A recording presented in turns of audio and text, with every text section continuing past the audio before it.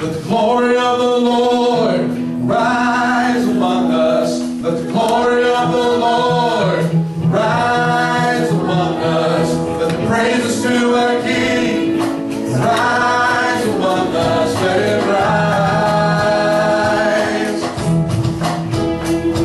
Let the songs of the Lord rise among us. Let the songs of the Lord rise among us. Let the joy to our King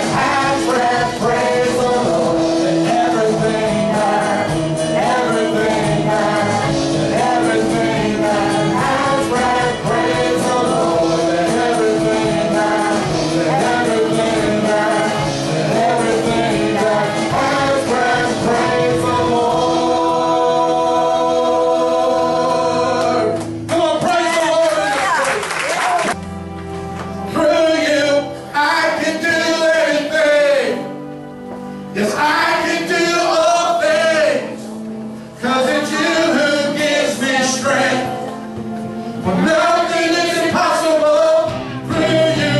Blind eyes are open. The strongholds are broken. I am living by faith. For nothing is impossible.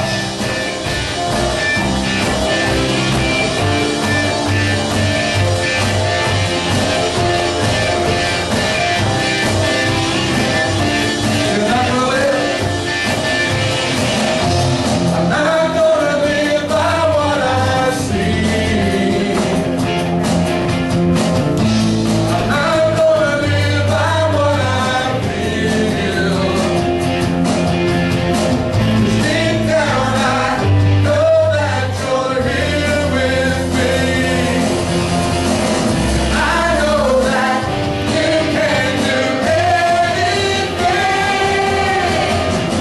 Through you, I can do anything. Well, I can do all things. 'Cause it's you who gives me strength. Nothing is impossible through you. Blind eyes are open. The strongholds are broken. I am living by faith. Nothing is impossible.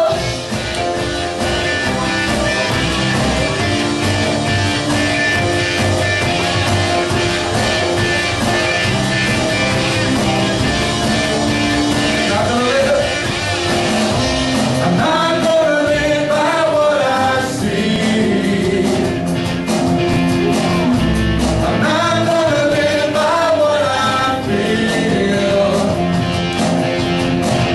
Deep down I know that you're here with me. I know that you can do anything.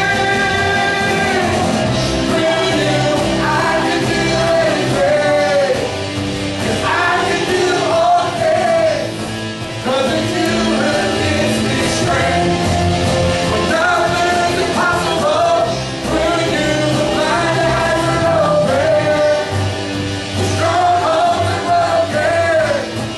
I am living by faith.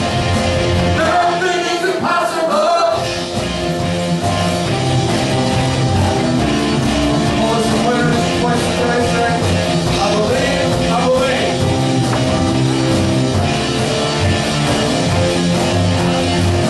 I believe, I believe. I believe, I believe in you. I believe, I believe. I believe, I believe in you. Yes, I believe, I believe. I believe, I believe in you. I believe, I believe. I believe, I believe in you. Through you, I can do anything. I can do all things. 'Cause it's you who gives me strength. For nothing is impossible through you. Blind eyes are open. The strongholds are broken. I am living by faith. For nothing is impossible through you. I can do anything. Yes, I can do all things. 'Cause it's you who gives me strength. For nothing is impossible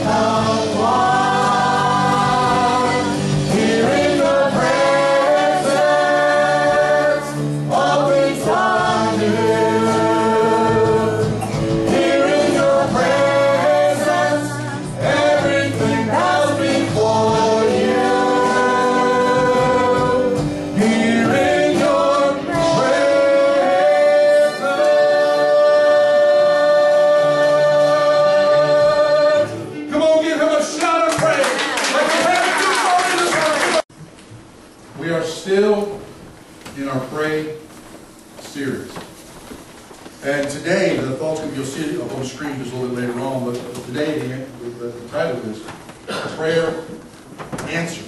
We're going to, over the next little while, we're going to look at how God answered prayer in the lives of individuals in the Bible. But just as a quick review, as we started off this entire series, we dealt with in week 1, we dealt with the thought, what is prayer? And I said this about prayer. I said, prayer is a relationship wherein we humbly communicate, worship, and sincerely seek God's face, knowing that He hears us, loves us, and will respond, though not always in a manner we may expect or desire. And we shared what all that meant. And in the second week, we dealt with the purpose of prayer. And we said prayer is a privilege that God gives us where He lets us participate in His will being accomplished on earth. So we have the privilege to participate in His story. And in week 3, we dealt with why I pray. And I said prayer is a two-way conversation with God. Why I pray? The simple answer is this: Jesus did. Fact is, and what Cindy read this morning, she talked about when He sent the disciples away after the feeding of the 5,000, what did He do? He sent them across the lake, and He drawed Himself what to do what? He drawed Himself away to do what? To pray. So Jesus prayed. And then we began to look at the word pray and broke it down to an acronym, which meant praise, repent, ask, and yield. And we dealt with each one of those. And I said, these show us a simple framework for prayer that Jesus gave us so that we can keep our prayers fresh and growing. But the best prayer lesson of all can be summed up in the self-slogan of Nike: just do it. So when we looked at those, we looked at praise. When we looked at praise, I said this: I said, God is so awesome, He deserves our praise. God is praised for who He is and all that He does. And then we looked at repent. And we said repentance results in God's forgiveness. And with that, we looked at the portion of the Lord's Prayer which said, forgive our debts as we forgive our debtors. And I showed you how that goes hand in hand and how that ties in, where we must have a forgiving spirit ourselves. But again, you want to know more about that, you can look it up online. Then we dealt with letter A, ask. We said God wants to hear our heart's desire. He longs for you to talk to Him. He longs for you to pour your heart out before Him.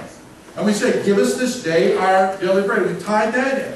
And then the last time I was speaking to you guys, we dealt with the letter Y. We talked about yield. And I said, yield means to let God be God. And I'll tell you, and if that one didn't sink in, you need to let it sink in. There's times in our life, a good place, we just need to let God be God. Just to say, God, I'm letting go of the reins. That sort of ties in. We've been watching a show called Heartland lately. It does a lot about horses. So when I say letting go of the reins, I'm beginning to understand. I know nothing all about horses. Only what I know about horses I teach on this show. But we need to let go of the reins. We need to let go of the steering wheel. You know, what's that song that Carrie Underwood said? Jesus take the wheel. Wow. Yeah. Of course, you know that I did that purposefully.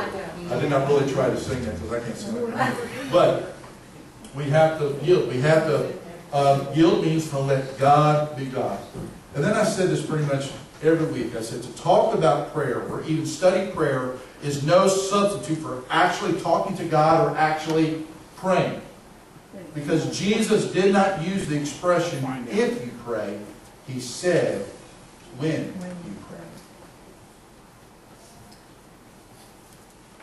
And in Luke chapter 11, verses 1 and 2, this is what we read. It says, once Jesus was in a certain place praying. As he finished, one of his disciples came to him and said, Lord, teach us to pray just as John taught his disciples. And Jesus said to them, this is how you should. Jesus prayed. His disciples saw how important it was, and they even what they asked Jesus, Lord, teach us how to pray. And these ones who literally hung out in the physical presence of the Son of God asked the Son of God to teach them how to pray. How much more do we need to say, Lord, teach us to pray. Give us a burden to have prayer a major part of our life and our walk. Because yes, I know we can say we can feel His presence, but again, could you just imagine what it would have been like to truly be around when Jesus, to be one of those 12, to spend 3 years every day and every night with Him. And literally see the mind-blowing things that, to see the mind-blowing things that He did and hear the mind-blowing things that He spoke. And we know that on my rooms, many times they would go, wait a second, well, what? Either freak them out and say, well, we've always heard this, and Jesus would correct them. Or they say, what in the world are you talking about? And when they said that, again, this goes to show, if you don't understand something, God will explain, because Jesus would then take the time and do what? Explain to them what he meant. Oh, there's so much you can get out of this. I'm just really understand this, understand what God is really making available to you. So with that being said, he said pray this. Again, as we said, this isn't the only prayer we pray. This is what we use as our model prayer. Right? So let's go ahead and pull this up and let's say this prayer together. Our Father in heaven, hallowed be your name. Your kingdom come, your will be done on earth as it is in heaven. Give us this day our daily bread, and forgive us our debts as we forgive our debtors. And do not lead us into temptation, but deliver us from the evil one. For yours is the kingdom, and the power, and the glory forever. Amen. His is the kingdom, and the power, and the glory forever. Amen. And with all of that, when we did the acronym, I handed you out these little cards I told you can hang on to or take a picture on your smartphone and keep it so it sort of has an acronym for you. It breaks down the Lord's Prayer for you so you know different things to pray about. About the praise, ask. The praise, repent, ask, and yield. It's all on there. If you don't have it, and I still have some up here, you're more than welcome to get them after service. So we dealt with that over the last little while. And then we got done with this. So Lord, I really don't necessarily want to end with this, but I think we really need to look at some prayers in the Bible. Look at some people who prayed some prayers and what happened. So this next little while we're going to be looking at the thought process. Prayer answered. And I have this, I said, if you are praying, it's probably because you want something to change. Am I right? Usually, usually the only time we really pray is when we want God to do something. So when you pray for a blessing, you want to feel blessed afterwards. Right? I mean, common sense. When you pray for protection, you want to feel safe afterwards. When you pray for deliverance, you want your problems to go away as soon as possible. A lot of times we'll pray to God and we want to put a little hashtag on it, ASAP. Look, you need to do it for that when you get to pray. So before you say amen, say, hashtag ASAP, Lord. Not saying you're going to listen to that, but hey, but we do. We're in a place where we really want Him to we want to answer it as soon as possible. But if change doesn't happen, or if change doesn't happen like you think it should, we could conclude that praying doesn't really work. And I believe that's probably why God has so many stories in the Bible of prayers being answered. People that they beseeched God for Him to intercede in their messy lives, and you know what? He did. When they sought after Him, He did. So as we look at some of these incredible stories about answered prayers, I want you to notice two important aspects. Number one, the attitude and the motives of the person who prayed. And when you look at their attitude and the motives of the person who prayed. And then number two, the power with which God answered prayer. And see, when I say number two, that number two should get you excited. Because we are, the next little while, we're going to deal with about 10 different stories of prayer. I don't know if I'm going to do it for 10 weeks or combine some of that. I don't quite know exactly how that's going to lay out. I know today we're dealing with one.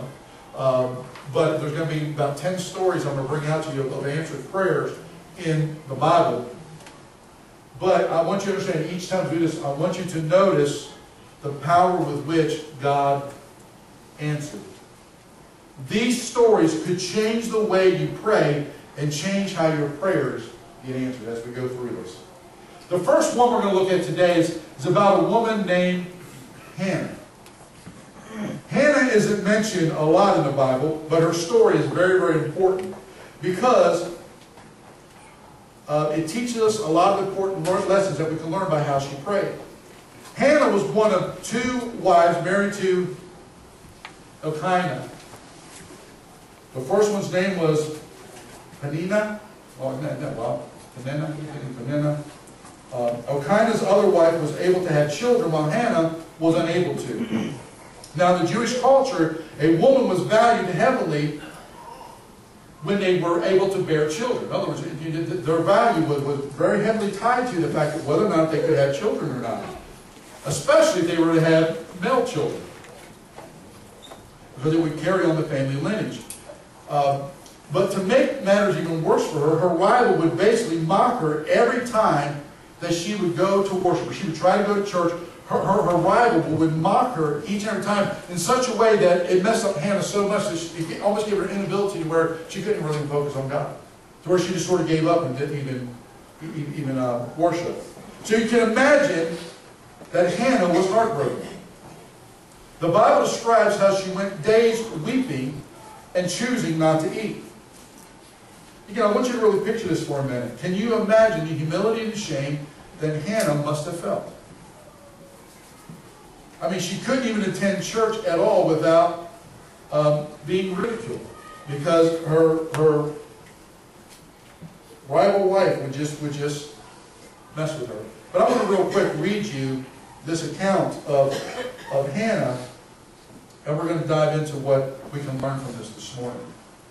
In 1 Samuel chapter 1, verses 2 through 28, this is what we read. It says, Elkanah had two wives, Hannah and Peninnah. Peninnah had children, but Hannah did not. Each year, Elkanah would travel to Shiloh to worship and sacrifice to the Lord of heaven's armies at the tabernacle. The priests of the Lord at that time were two sons of Eli, Hophni and Phinehas. On the days Elkanah presented his sacrifice, he would give portions of meat to Peninnah and each of her children. And though he loved Hannah, he would give only one choice portion because the Lord had given her no children. So Peninnah would taunt Hannah and make fun of her because the Lord had kept her from having children. Year after year, it was the same. So again, this happened for a long period of time. Year after year, it was the same. Peninnah would taunt Hannah as they went to the tabernacle. Each time, Hannah would be reduced to tears and would not even eat. Why are you crying, Hannah? Elkanah asked her. Why aren't you eating? Why be downhearted just because you have no children? You have me. Isn't that better than having 10 sons? Once after a sacrificial meal at Shiloh, Hannah got up and went to pray. Eli the priest was sitting at his customary place beside the entrance of the tabernacle. Hannah was in deep anguish, crying bitterly as she prayed to the Lord. And she made this vow, Lord of heaven's armies, if you will look upon my sorrow and answer my prayer, and give me a son, then I will give him back to you, and he will be yours for his entire lifetime. And as a sign that he's been dedicated to the Lord, his hair will never be cut. And as she was praying to the Lord, Eli watched her. Seeing her lips moving, but hearing no sound, he thought that she had been drinking. Must you come here drunk? He demanded. Throw away your wine. Oh, no, sir, she replied. I haven't been drinking wine or anything stronger, but I am very discouraged, and I was pouring out my heart to the Lord. Don't think I am a wicked woman, for I have been praying out of great anguish and sorrow. In that case, Eli said, go in peace. May the God of Israel grant the request you have asked of him. Oh, thank you, sir, she exclaimed. And then she went back, began to eat again, and she was no longer sad. I'm going to stop there just 1 second. We never know who God is placing in our lives. And when we have a chance to speak a word of encouragement, to build them up, that's what we need to do. We need to give them words of encouragement. And that's literally what happened to Hannah here. The high priest spoke a word of encouragement. In her understanding, once the high priest spoke that the Lord answered your prayer, she knew right then, because the high priest said the Lord answered your prayer, what was going to happen? The Lord was going to answer her prayer. So again, that's why she began to eat again. She was no longer sad. The entire family got up early the next morning and went to worship the Lord once more. Then they returned home to Ramah. And when Elkanah slept with Hannah, the Lord remembered her plea. And in due time she gave birth to a son. And she named him Samuel, for she said, I asked the Lord for him. The next year, Elkanah and his family went on their annual trip to offer sacrifice to the Lord and to keep his vow. But Hannah did not go. She told her husband, wait until the boy is weaned, and then I will take him to the tabernacle and leave him there with the Lord permanently. Whatever you think is best, Elkanah agreed. Stay here for now, and may the Lord help you keep your promise. So she stayed home and nursed the boy until he was weaned. And when the child was weaned, Hannah took him to the tabernacle in Shiloh and brought along a 3-year-old bull for the sacrifice and a basket of flour and some wine. After sacrificing the bull, they brought the boy to Eli. Sir, do you remember me? Hannah asked. I am the very woman who stood here several years ago praying to the Lord.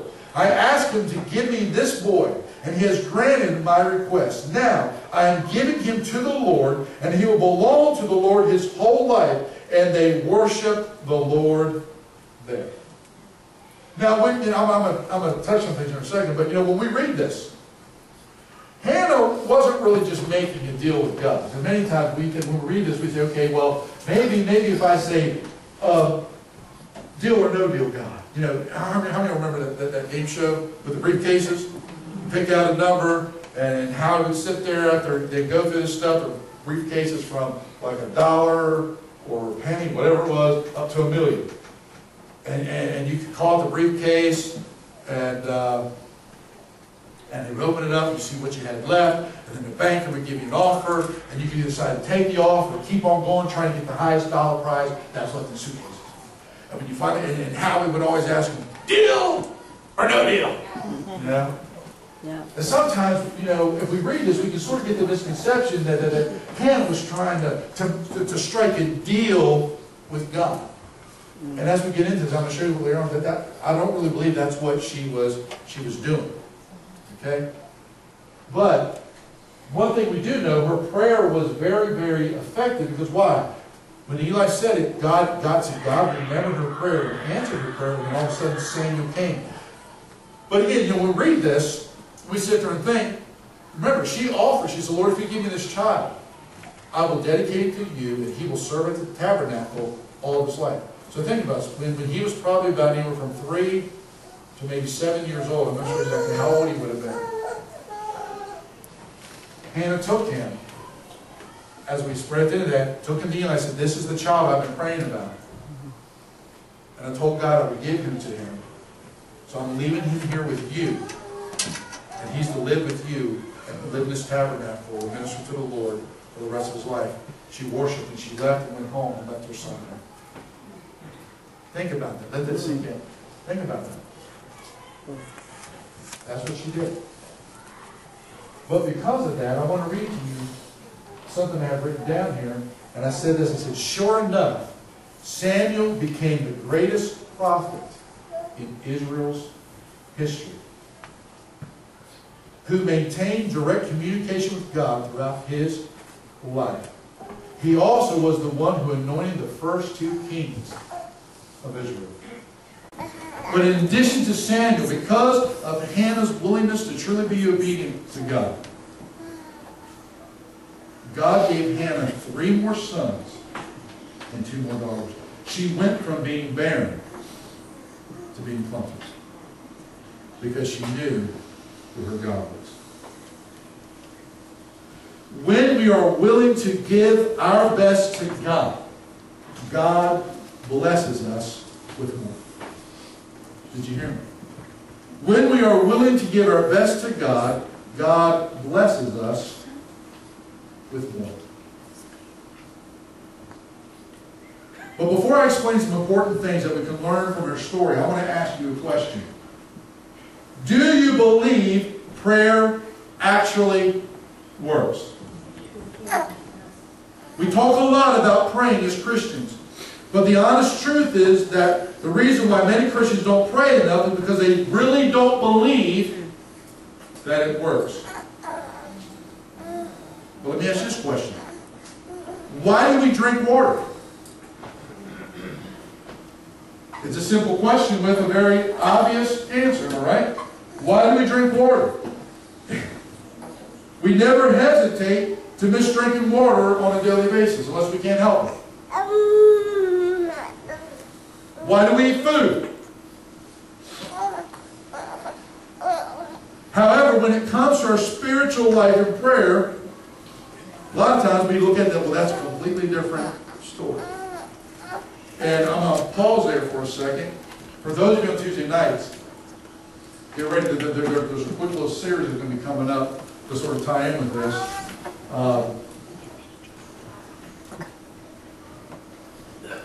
Dealing with bread, water, breath, and how you just have to wait to get there. It's just a little bit of just be ready for that. And I'm telling you, some of these things we're doing on Tuesday nights, I'm telling you, you need to come. I'm telling you, your mind will be blown on a lot of stuff that you're into. And so just be ready for that.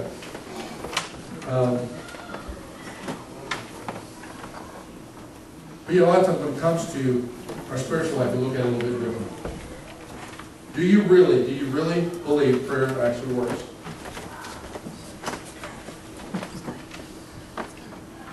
And this is something you get straight if you want things to change. So that's something that you need to think about. You need to say, God, if you don't, you say, God, give me my heart and my life where I can truly understand that prayer really works, that it's real. But there are three important things that we can learn about Hannah's prayer. And the first one is this: pray with all your heart. Pray with all your heart. Hannah prayed with all her heart. The Bible tells about how she prayed with deep anguish, getting down on her knees, giving all of herself in prayer. It sort of reminds me of David when he writes the Psalms that he wrote. And many times you could literally feel his cries and his emotions that he had in his prayers that he made in the Psalms. Because again, some of the greatest Psalms that are out there, a lot of times you for encouragement, they came from David, from when he's going through trials and tribulation, but yet he kept his eyes and his faith in God. But pray with all your heart. And I want to ask you this: when is the last time you prayed like that? When's the last time you prayed with everything that is in you? See, we can't be passive, unemotional, dry, routine prayer robots. It's not about just memorizing the Lord's Prayer and just repeating it every single time you sort of feel something go wrong. It's where you look at it more as a good luck charm. It's about truly praying with everything that is in you, praying with all your heart. We need to revive our prayer life and pray like God will answer our prayers at any moment. See, you get to a state of expectation. When you begin to read it, that's why it's so important to read His Word and see how God moved in the lives of individuals. When you begin to see the mess that happened in there, you know, if you think your life is messed up, man, if you haven't read the Bible, there's some messed up lives in the Bible, and God used them anyway. God used them mightily anyway. But He helped change their messed up lives. It's like when we read this story here about Hannah and Peninnah and Elkanah. I think of Jacob, his 2 wives and 2 concubine wives. Man, there was mess there. You get the 12 patriarchs of Israel. A lot of stuff went on. But in spite of their stupidity, God still got His will done. And that should encourage you to understand that God can answer prayer at any moment. Sometimes the prayer may be answered instantly, because I have seen instant healings. Again, I would love to see the type of healing that Michael Rome was talking about several years ago, when he was talking about the little evangelist woman who was traveling around the countryside of Vietnam, and she was praying for people, and she had like an army of 10,000 people backing her up in prayer, and she went to this village that was completely godless.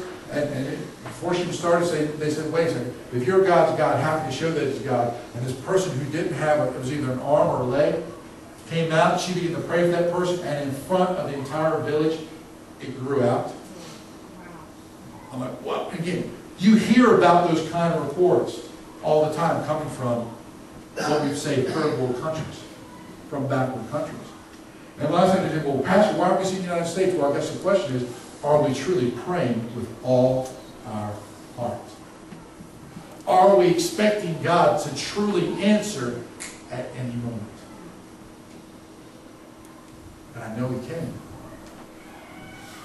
I've had God answer, not quite that way, but I've had God answer prayers that we prayed over people when they come up with certain things and they've gone back, and all of a sudden the doctor told them, hey, what? I don't understand this. God, He does answer prayer, but we have to pray with all of our heart. So that's the first thing. Second thing is this: pray for the right reason.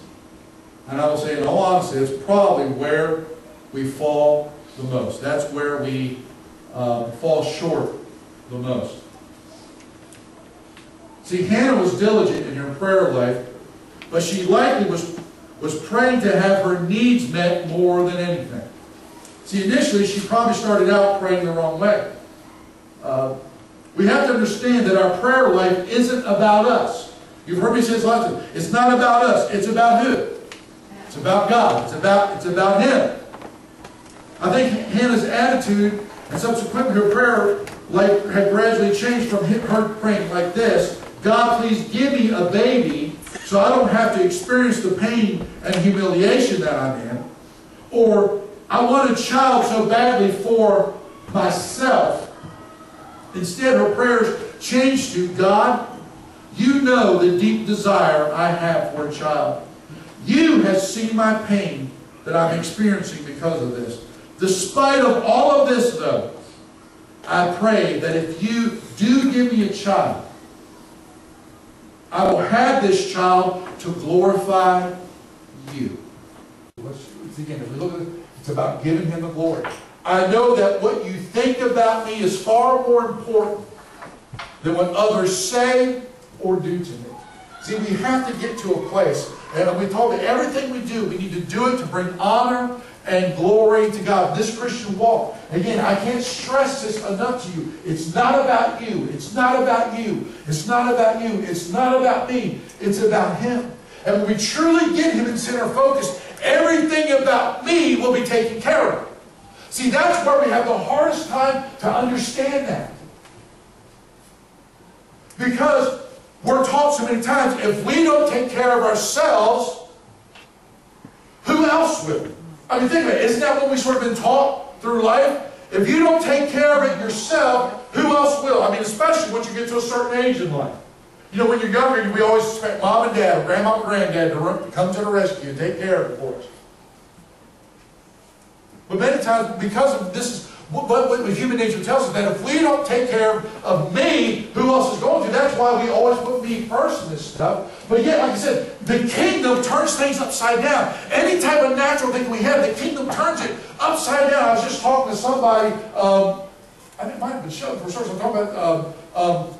was talking to somebody about how God's finances, scriptural finances, biblical finances, make no sense to the world. How can you give away 10% of something and get more in return? And your 90% goes further than your 100%.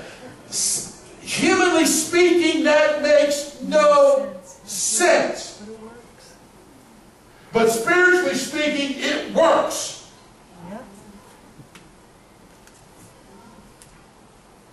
Because you're not making it about you, you're making it about Him, and when you make it about Him, you are taking care of it.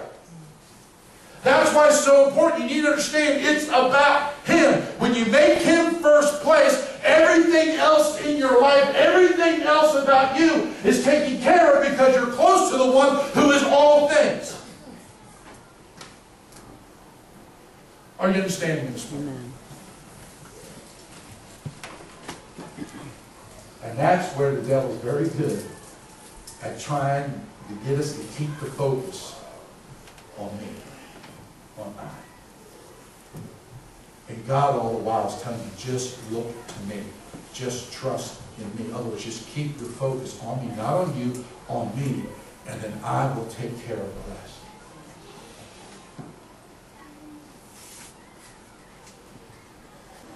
I said, pray for the right reason. Understand, it's not about you, but it's about Him.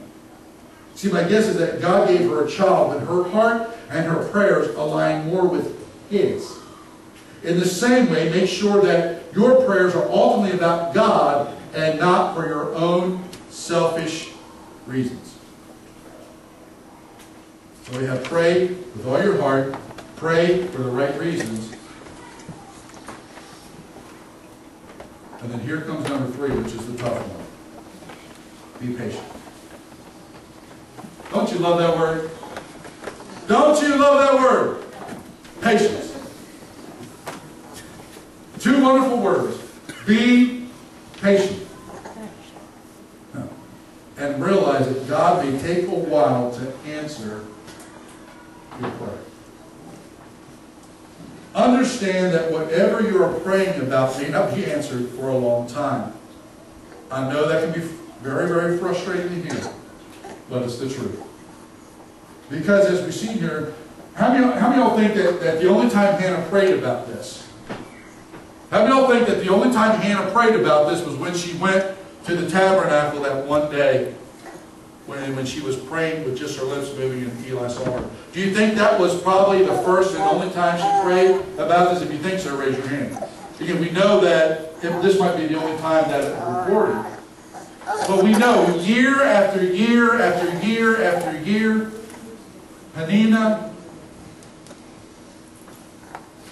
ridiculed her, made fun of her. So much so that she allowed it to impact her so much that she basically lost all joy, and she couldn't even worship God in a time where God said, this is the time for you to come with a joyful worship before me. And she couldn't.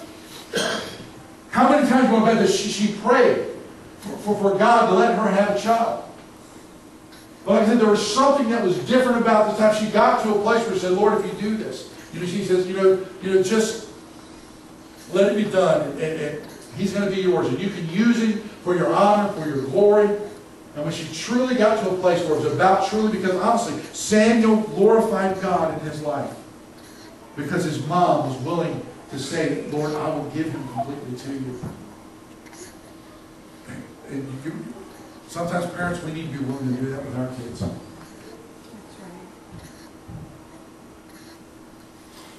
Whether they're serving God or not. And that God come in and move and do things in their life. She had to wait patiently for God to answer.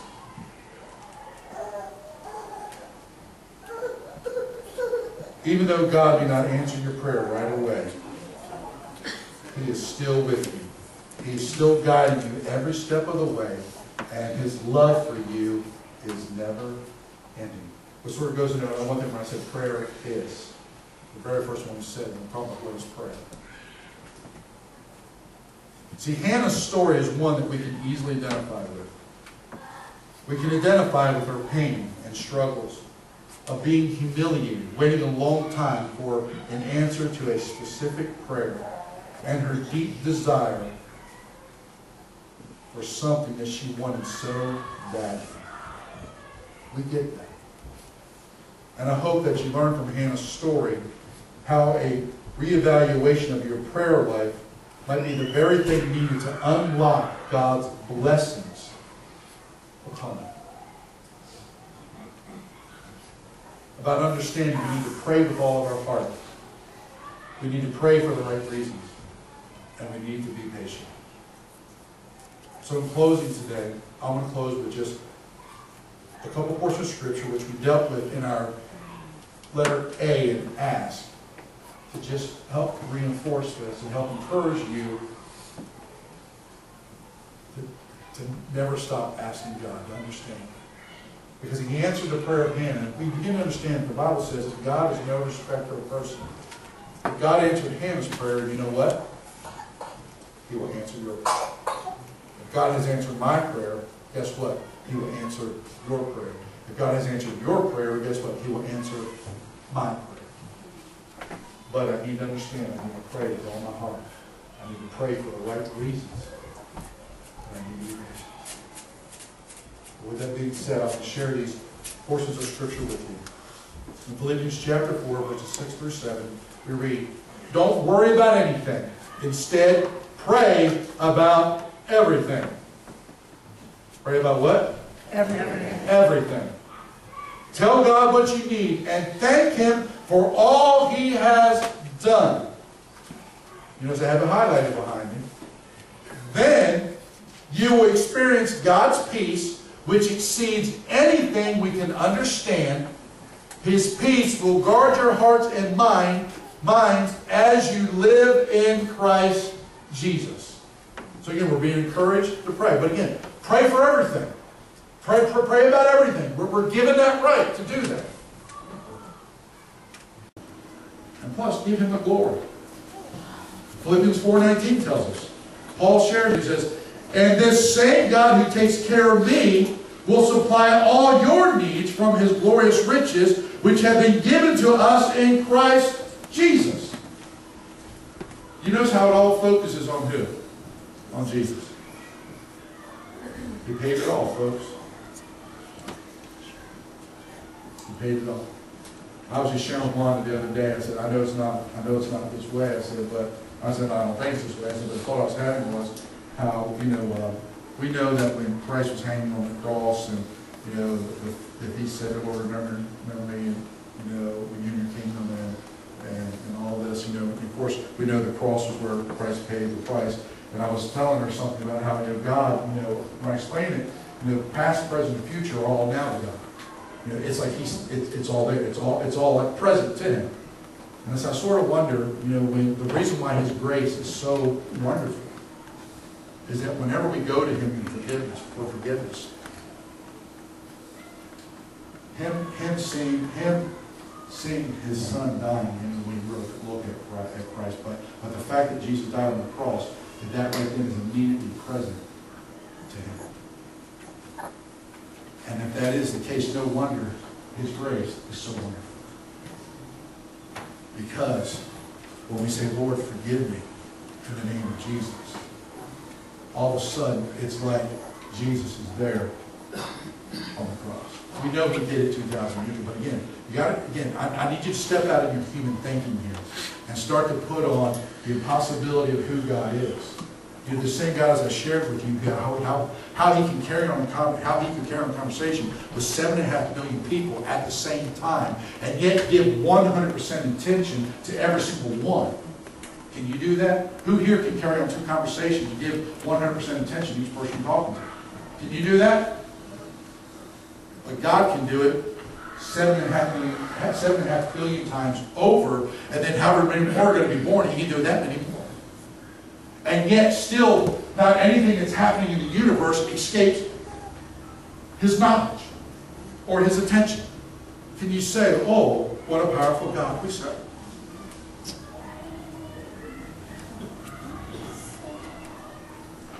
So because of Jesus, we can pray for all this stuff. Mark 11:24 says, I tell you, you can pray for anything, and if you believe that you have received it, it will be yours. And then Jesus Himself, He tells us again in Matthew, He tells us this in Matthew 7, verses 7 through 8. He says, keep on asking, and you will receive what you ask for. Keep on seeking, and you will find. Keep on knocking, and the door will be open to you. For everyone who asks receives, everyone who seeks finds, and to everyone who knocks, the door will be open. Hence, as I shared with you in that message, you take, ask, seek, and knock. With the first letters, what does it say? Ask. So as our musicians can come and take their place, and these thoughts right here, which I shared on that day also. We have to get to a point where we truly take Jesus at His word. He said it. You know what? I believe. Learn that when He says something, it happens. It may not be right away or exactly when you want it to happen, but in God's time, hence being patient, it does happen. So when he says we're forgiven, let's unload the guilt. Let's let it go. When he says you're valuable, let's believe him. When he says you're provided for, let's stop worrying. And when he says come to him in prayer about all things, big or small, trust him and pray. But again, as we learned from Hannah today, the three important things are pray with all your heart, pray for the right reasons, and be patient. But we're encouraged time and time again in the Word to pray, pray, pray, pray, pray, to ask, seek, and knock.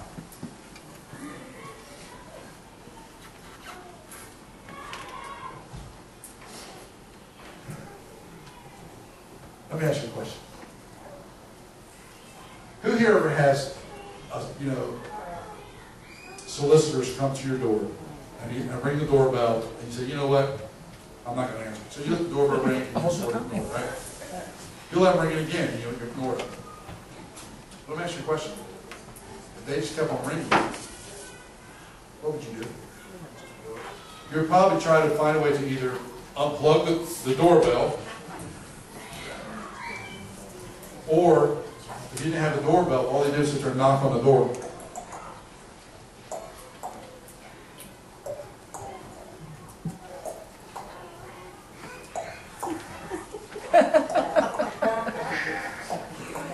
You point your gun and shoot him in the face.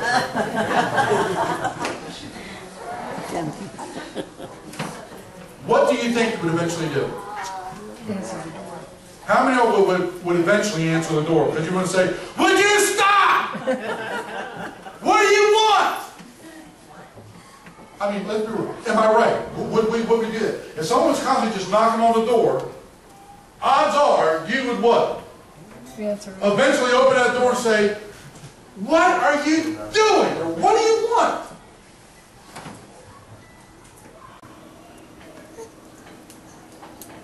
So I'm saying that, keep on knocking.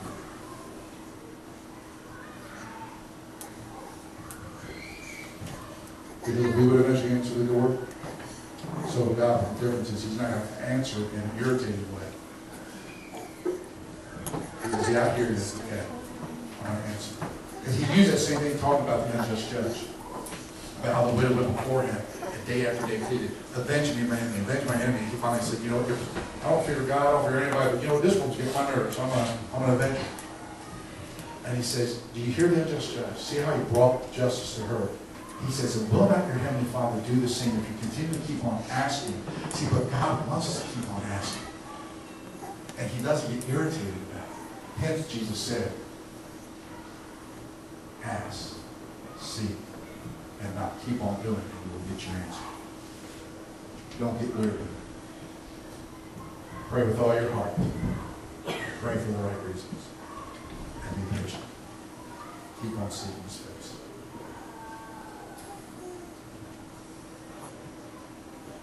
Like I said over the last little while, this is the most important time of the service. Because this is the time where I want to encourage you to, everything we've dealt with so far about pray, praise, repent, ask, about what prayer is, why we pray, the purpose of prayer. These three lessons we learned about answered prayer. Prayer answered. This is a time when we begin to put it in practice. But I don't want you to just put it in practice when you just come up here today. This is something you need to put in practice for the rest of your life.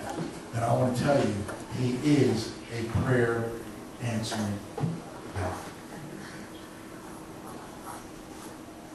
So what is it you need to pour out your whole heart before God?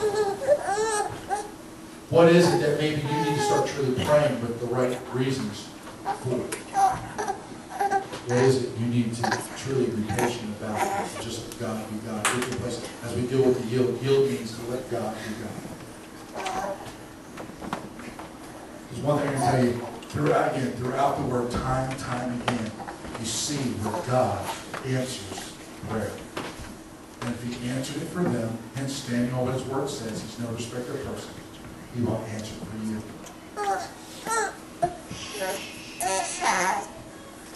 So what's the Lord trying to say to us? How's He trying to direct your prayer this morning? Because I truly believe you can leave this place different than you came. And it's not because of the message I preached. It's not because of anything of who I am. But it's because of the one I serve and the word that He gave me to bring you today. I do not believe that by mistake this word was spoken today. I truly do believe that all my steps and what I say is ordered of God. And you're here this morning for a reason. The question is, what are you going to do with what He declared to you today in this service? He's ready for you. He's waiting. It's up to you to step forward. I'm not sure exactly what your need may be today, but I'm here to tell you, He is a prayer answering God. You know, I said many of us can relate, or all of us really can relate to the story of Hannah. We may have felt humiliated, dejected, and everything else. I'm here to tell you, He's still the God that can lift you up. And that's what He did for Hannah. He can do it for you. But again, what? We've got to pray with all of our hearts. We've got to pray for the right reason. And we've got to be patient. Just keep our eyes upon Him. Realize it's about Him. I'm actually staying with me. We're going to sing this song here, Our God.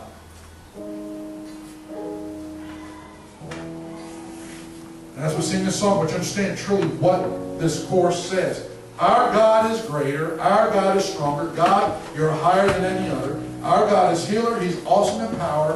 Our God.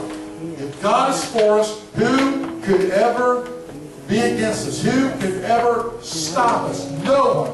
Because our God is an awesome God. And as we begin to declare this song, whatever you need is, I'm asking you to step out of faith, believe it. Begin to seek His face.